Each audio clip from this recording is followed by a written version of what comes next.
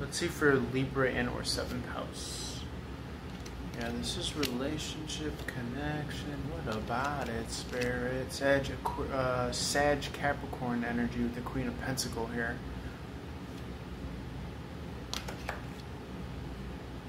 Okay, someone is bringing down the drawbridge with the 9 of Wands in the reverse. Letting their gates open, could be inviting you over, is what I'm seeing here. Okay, this is like crossing the finish line. This is, on the serious end, it's marriage, union, celebration. It could be an invite over for a party or over a household. Someone wants to move steady forward with you, tried and true. Take the long route with you, spend time with you.